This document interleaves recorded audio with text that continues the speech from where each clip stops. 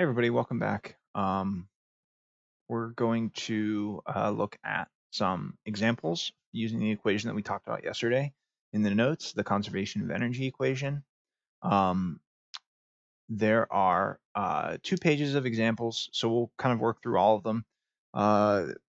There's a few different ones, so we go from pendulums to snowboarder, to a box on a ramp, just some different ideas where we might use this conservation of energy equation. It is really applicable, and we can use it in a lot of different situations. So without further ado, let's go ahead and get into it. As a quick refresher from yesterday, let's go ahead and rewrite our conservation of energy equations as well as our equation for potential and kinetic energy. So recall that for kinetic energy of an object, it's 1/2 times the mass times the velocity squared. And also recall that the potential energy gravitation, PEG, for an object is m times g times h, where g is positive 9.8, and height is our relative height from 0. Then our conservation of energy equation says that our kinetic energy initial plus our potential energy initial, so basically our initial energy is going to be equal to our final energy.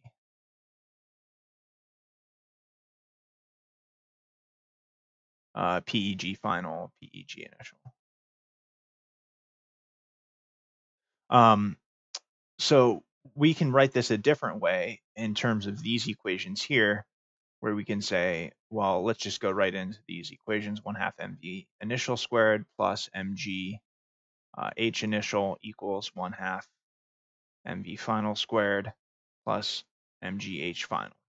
All right, and so this is kind of going to be our starting point for most of these equations. Sometimes the question will ask you, hey, what's the kinetic energy initially? And you just have to solve this one term. Or maybe you plug in the other energies and you just solve for this. So you don't always necessarily have to start with this form. Sometimes you're gonna start with that one, but it just kind of depends. So, all right, let's look at example number 1. It says a pendulum is moving at 5.6 meters per second at the bottom most point of its swing. So pendulum is some object, some mass on a string that will swing forward and reach some other point here, and then it will continue to swing until it reaches another point here, at which case it will then begin to swing backwards. All right, so a pendulum is moving 5.6 meters per second at the bottom-most point of its swing. So when it's here, velocity 5.6 meters per second, traveling in either direction, doesn't matter. What will be the maximum height reached by the pendulum? So if we release it from rest here, swings through 5.6 meters per second, swings through, velocity becomes 0 here. Basically, what's the height here that it reaches? So what we're going to do here is we're going to define this point right here to be height equals 0. Again, this might be this might be hanging 3 feet off the ground, but there's no point in really setting this to anything but 0. We're just finding the height relative to the bottom of the swing. Because then whatever height this is at, we could just add that number in. If the floor is all the way down here, let's say, and this height here is like 3 meters or something like that, then we could just say it's 3 meters plus h. But to simplify it, we don't even need to worry about that. All right, so we're just going to set this height to be 0. All right, so what will be the maximum height? So we're going to be looking for, in this case, height final. What we're going to be doing is we're going to say this is our initial point, and this is our final point. So what is h final? So let's start with this equation here. Notice that each of these terms has a mass in it. So because this problem does not give us a mass, we can actually cancel all those masses out, and we don't even have to worry about writing them in. All right, so I'm just going to start with 1/2 mv initial squared plus mgh initial equals 1/2 mv final squared plus mgh final. And like I said, I'm going to cancel all the masses out. Divide by m, it gets rid of all those. Right? Now, which of these terms is 0? Well, if 2 is my final point, then v final will be 0, which means this guy, since this is 0, this entire term is canceled out. This 1/2 mv final squared plus mgh final, this term is going to be equal to 0, so we can cancel it out. The first term has a height of 0, so this is h initial, which means this whole thing, this is 0, which means this whole term goes to 0. So we don't need this either. So I actually have two terms as 0, which means I only really need to worry about this first term and this last term. 1/2, what is my v initial? 5.6 times g times h final. And h final is what we're looking for. Multiply that through, divide both sides by 9.8, and solve for h final, and you get a value of 1.6 meters. Okay. All right, moving on. Example number 2. Hopefully that was pretty clear how we did that. We're going to basically do the same thing for a lot of these other examples. Start with this conservation of energy equation and work from there. If you'd like to pause the video now and try number 2, see if you can figure out how to do it, then go ahead and pause it, try it out, and then check your work. Otherwise, you can just follow along with me here. So a snowboarder starts from rest at the top of a 125 meter tall mountain. Let's use blue for this. So, actually, there's my cool purple snow. All right. So the height of the mountain where they're at, 125 meters. They go down this slope, and we want to know how fast they're going here, v final. So they start from rest, so they're up here, and they're just going to slide down the mountain. That means this has a height of 0, so we're setting the bottom height to 0, the top height to 125. This is point number 1. This is point number 2. So that's h final. This is h initial, v final. Right, and just plugging into that equation. So again, starting with this, I'm actually not even going to write the masses in because we know they're going to cancel out.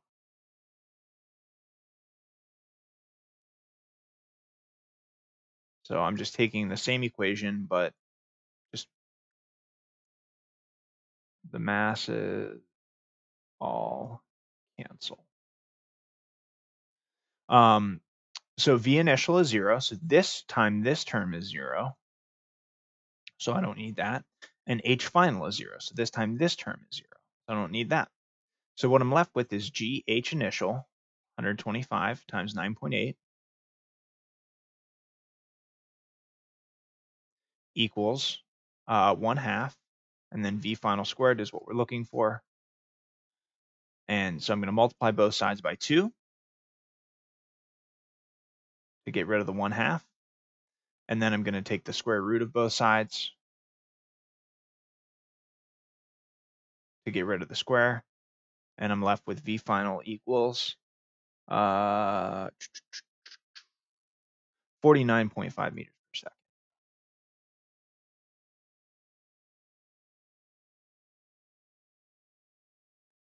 All right, and that's all there is to it. All right, number 3, very similar idea here. A box is placed on a frictionless ramp, which is 8 meters long. If the box is released from rest, how fast will it be moving at the bottom of the ramp? All right.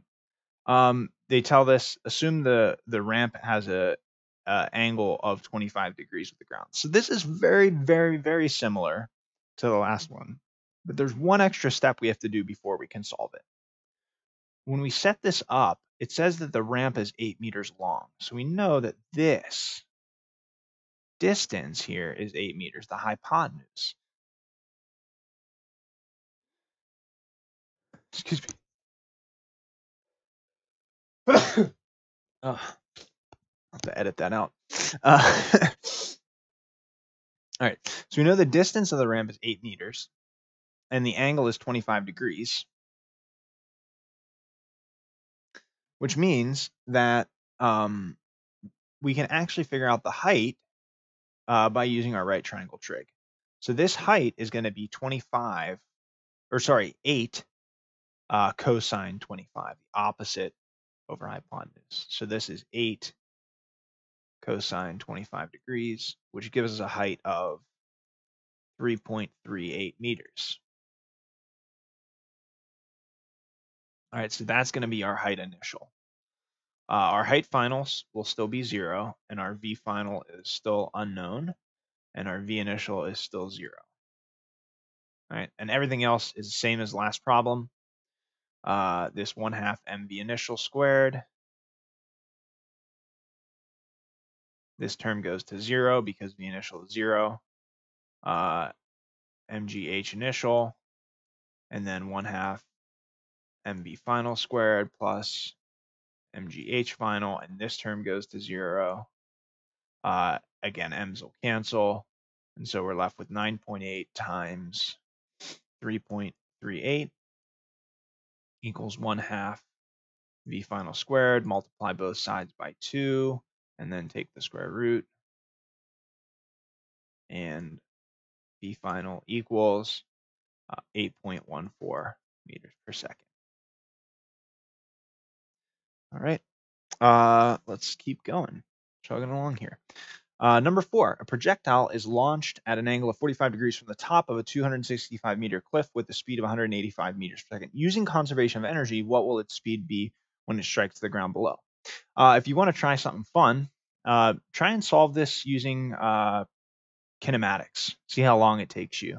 1, because we haven't done kinematics for a while, but 2, it actually is a little bit more difficult than just using basic energy principles. So we can actually solve this with energy a lot more easily. This is a problem that we've done before, actually, but it's very, very much more simpler. So this is a 265 meter cliff. So we're going to set this height initial to be 265, and we're going to set this height final to be 0. The projectile is launched, travels, and lands. It has this angle of 45 degrees, and it has an initial speed of 185 meters per second. This is our VI. And we want to know how fast is it going when it strikes the ground. All right. So again, in these problems, I'm just gonna go ahead and not write in the mass. So we have 1/2 V initial squared plus G H initial equals 1/2 V final squared plus G H final. The only one that's going to be 0 here is this one here, H final. The rest of them have values. We have an unknown, 265, and 185. So 1/2 times 185 squared plus 9.8 times 265 equals 1/2 V final squared. So again, we're going to multiply by both sides by 2 to cancel this out, but you have to make sure that you do what's in the right hand side first. So the 2 will like cancel out with the 1/2, but you'll have to distribute it to that one. And then take the square root, and if you do that math, you'll get 198.5 meters per second is its new speed. All right. A sanity check for this one is make sure that this number is larger than that number. And if it is, then you know you're good to go. All right. And finally, our last question for today. Example 5, a roller coaster shown above or shown below in the figure is pulled up to a point A, where its screaming occupants are released from rest. So this is our starting point here. Assuming the track is frictionless, calculate the speed at points B, C, and D. So what we're going to do is essentially set an initial height somewhere to be 0. Somewhere that makes a lot of sense is this very bottom part. So that means the height at point B is going to be 0. The height at point A is going to be 30. The height at point C is going to be 25. And the height at point D is going to be 12. All right. We also have velocities. The only one we know is v initial is going to be 0 at a. Now what we're going to be doing is we're going to basically say, okay, this is my initial point here, and then I have 3 different final points that I have to do this. So I'm going to have to do 3 conservation of energy equations. I'm going to have to do that one, then I'm going to set point 2 to there, and then finally I'm going to set point 2 to there. Actually, let's do these in 3 different colors. So let's make this point 2, and then we'll make this point 3. All right. So starting with point 1, calculate the speed at point 2 at the bottom of this hill. All right, same idea from where we start. 1/2, kind of get rid of the m's.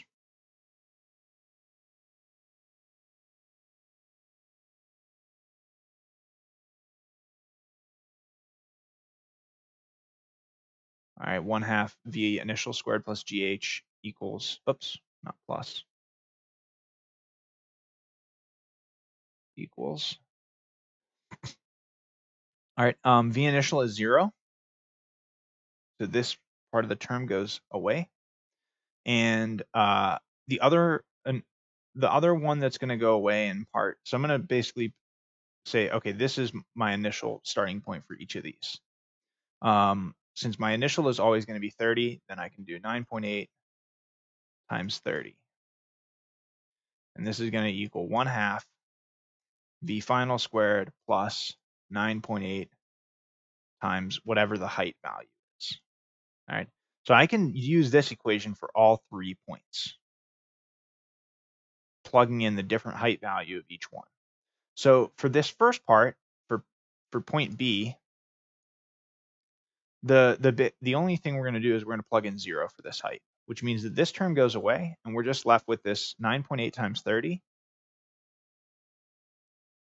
equals 1/2 v final squared, because this is 0.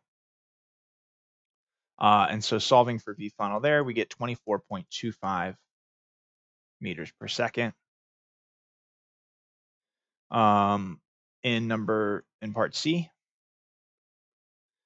we should see that the speed decreases because it's going up to this height of 25. So this, again, we're going to start with this starting point right here. This is our starting point for each one. But now we're going to plug in 9.8 times 25.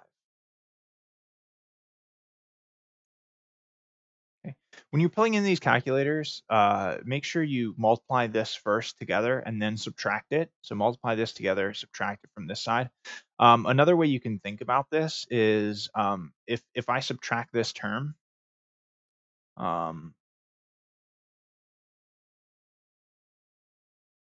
to get rid of it from this side, then what I'm left with on this side is 9.8 times 30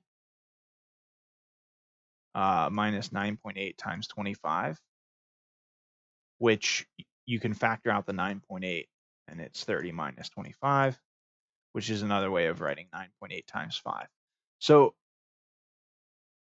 will equal 1/2 v final squared. So what you can actually do is you can just find the change in height in this problem. The change in height from here to here is 5. So I could just do 9.8 times 5 equals 1/2 v final squared. Just like I did, the change in height from here to here is 30. And basically what you would be doing is you would be redefining the height here to be 0, which means the height here would only be 5. And so you're plugging in 9.8 times 5 and then 9.8 times 0. And the math works out either way. So this is like a little bit of a shortcut, and we'll actually do this for the next one. But our velocity at point C will be 9.9 meters per second.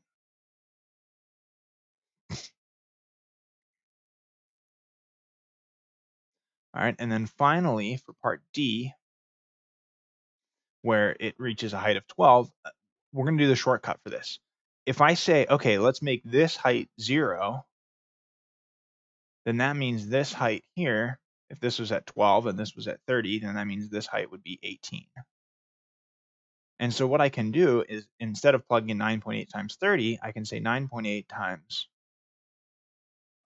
18 equals 1/2 v final squared. And then I don't need this other term. Again, this just makes the math a little bit more simple. If you don't understand why this works, write it out the long way. But if you like and you see why this works, then it'll save you a little bit of time. And then this one should give you a velocity of 18.8 meters per second. All right, so if we look at just energy types at each of these points, so up here at point A, we just had potential energy, no kinetic. Here we have all kinetic, no potential. Here we have both kinetic and potential, and here we have both kinetic and potential. But there's going to be more kinetic energy here and more potential energy here. And if I were to sum these energies up at each point in time, calculate them and sum them, I'd get the same total energy, just like we did with that rock problem in the notes yesterday. All right, so those are conservation of energy equations. On Thursday and Friday, I'm going to have you guys work on a problem set and solve some of these so you'll get some practice. All right, that's it. I will talk to you later.